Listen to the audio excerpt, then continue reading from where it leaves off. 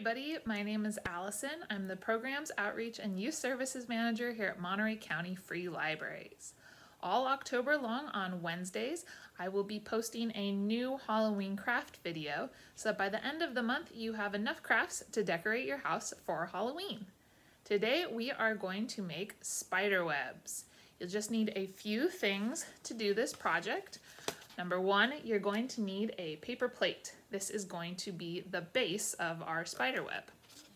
You're also going to need, for your spider, something to make the body. I have a black poofy craft pom-pom, and then something for the eyes. I have googly eyes, but if you don't have googly eyes, you could use some paper or stickers or really anything else to make your eyes. You're also going to want a piece of paper to make your spider's legs. And then to make sure your spider can stay together, you are going to want some glue. I would recommend liquid glue for gluing something like the googly eyes onto the pom-pom body versus a glue stick, but if all you have is a glue stick, that can work too. You're also going to need a hole punch and some scissors, as well as some yarn to make the actual web. The yarn can be any color that you like.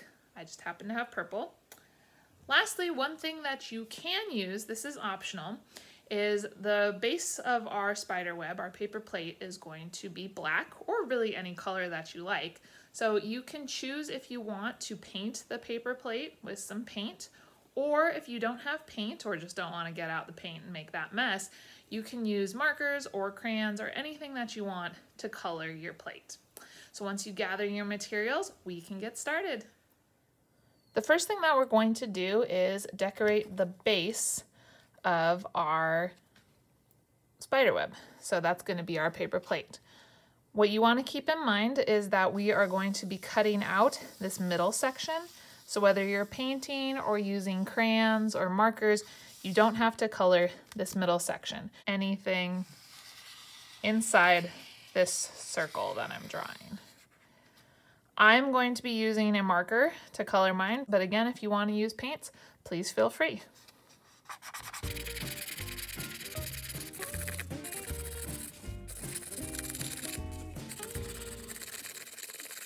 The next step is going to be to cut out this middle circle. So in order to do that, you're going to need to poke a hole into your plate to get your cut started. Make sure that you ask an adult or older person at home for help to poke that hole, and then you will just cut out this middle part. This is where the majority of our spider webbing is going to go.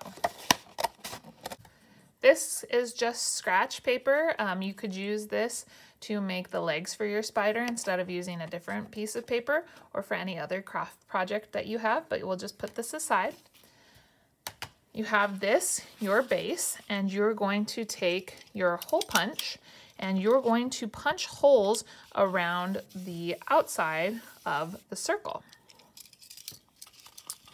You can put them as far apart or as close together as you like. That is up to you.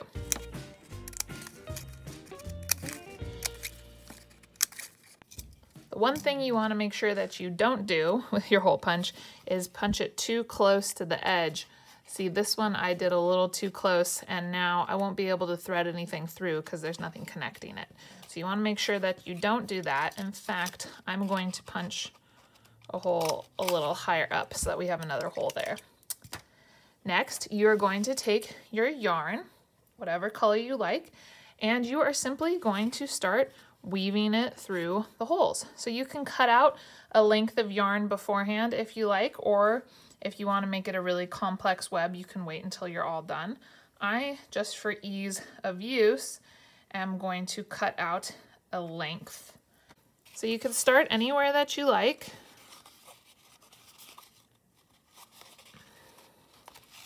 And you want to pull it across your plate so that you start to make the webs through the center.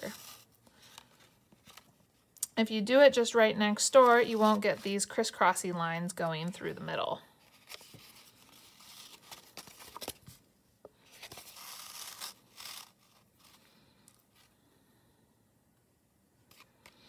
And you also want to make sure that you're not going over, otherwise you'll be taking up part of the space on top. If you want to do that, that's fine. But if you want to make your pattern all within the kind of bowl ridge of the plate, then you need to keep it down at the bottom.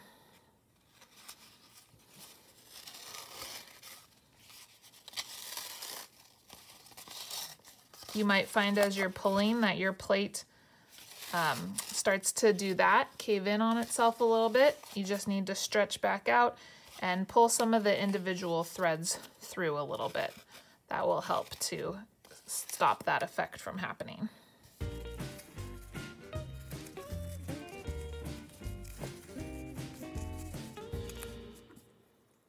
Once you have your spider webbing the way that you like it, and you don't have to use all the holes. If you notice, I didn't use a few of mine.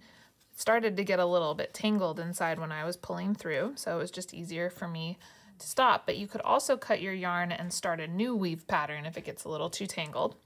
Either way, you're going to want to cut off, you can flip it over, cut off any excess that you have left. And then you will want to get some tape, and you can tape down these extra bits so that they don't flap around when you're all finished. So now I can take this extra yarn and I can go back in and finish off the couple of holes that I had left without getting quite as tangled up. And you can always do that at any point in the project if you find that it's just getting too tangly. Okay, so I have those all filled now. And now I'm going to take just a tiny bit of tape, pull that through, and tape down these extra little bits. All right, once everything's taped down, you can flip it over and you have your web. Now it's time to make our spider. So I'm gonna put our web aside for right now, and for our spider, we're going to be using whatever you have for the body. I have this little pom-pom, and I have googly eyes, but again, if you don't have googly eyes, that's perfectly okay. And then I am actually going to use some of our leftover paper here to make the body. And one way that you can make the body is, I'll show you by cutting this piece of paper in half. First, if you're using a white piece of paper, you're going to want to color it or paint it so that it is the same color as your spider. Use your scissors and make little strips. And then you would just glue your spider in the middle.